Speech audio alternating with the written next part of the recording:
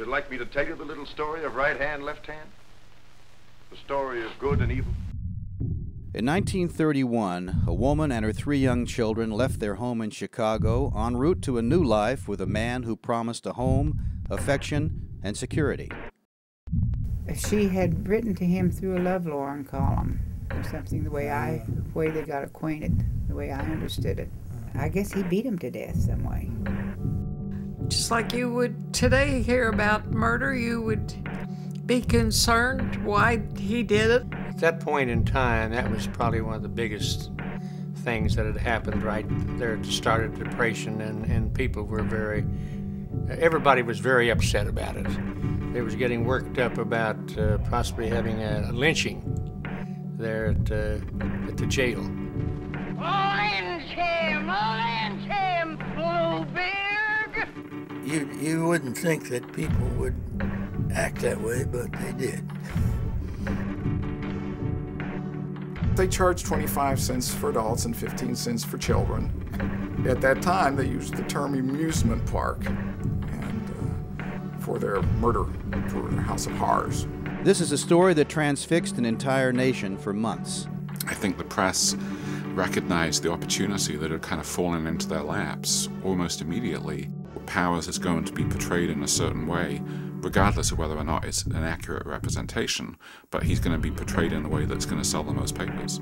A story that came to be immortalized in a classic Hollywood film, Night of the Hunter. Davis Grubb loosely based Night of the Hunter on Harry Powers' story. And of course, Davis's Harry Powers was a preacher, but the real Harry Powers was a sweeper salesman in Quietdale. The same thing that Powers represented in life was the things that Grubb was trying to fight. Corrupt religion and unbridled greed, and how that results sometimes in violence that doesn't make any sense. Just kind of a circus sort of an atmosphere, you know.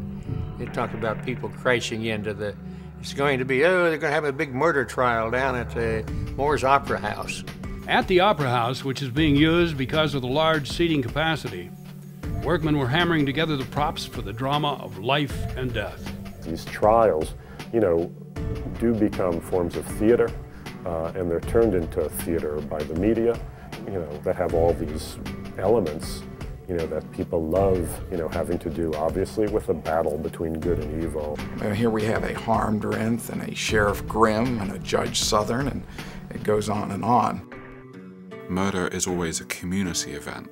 We all feel implicated when a crime of the magnitude of a series of murders is brought to light, because we're reminded of our connections to each other, and in some cases we're reminded by a lack of connection with each other. The newspaper screamed, "Romeo must hang." Rest assured, he did. Hot dog loves a winning. Yes, sirree. It's love that won. And old left-hand hate is down for the count.